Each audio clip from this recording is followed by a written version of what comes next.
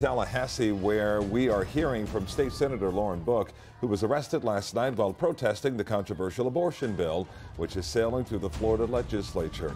Book is out on bond tonight, but she says her fight against the bill that would ban abortions after 6 weeks is far from over. Local 10's Sanella Sabovic is live now with the debate for us. Sanella.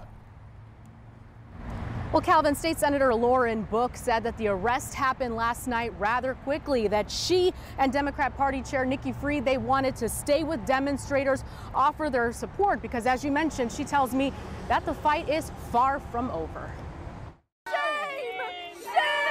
On the heels of her arrest following her participation in a peaceful protest in Tallahassee, this is how we have to fight. Democratic State Senator Lauren Book is speaking out about a 6-week abortion ban approved by senators on Monday. 75% of Floridians don't believe that we should be passing a 6-week abortion ban. That is, let's make no mistake, an all-out ban on abortion. Not mincing words about what she says it will do once passed. I know women and girls across the state of Florida will die.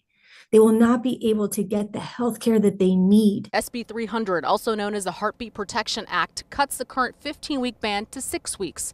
It allows exceptions to save the life of a woman and exceptions in the case of pregnancy caused by rape or incest until the 15th week of pregnancy.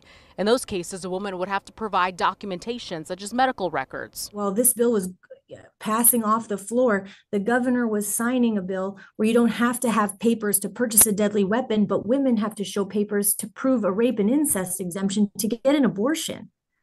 Where are we? What are we doing? SB 300 would only take effect if the state's current ban is upheld in an ongoing legal challenge that is before the state Supreme Court. Dr. Deborah Mullen, a professor with Texas Women's University, says there's a lot of misinformation out there about abortion. Once people understand the issues, they're a lot more compassionate to people seeking abortion and people affected by these laws.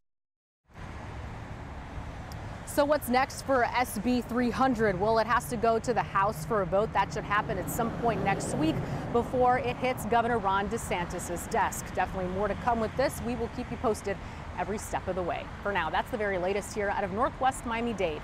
Sanella Sabovic, Local 10 News.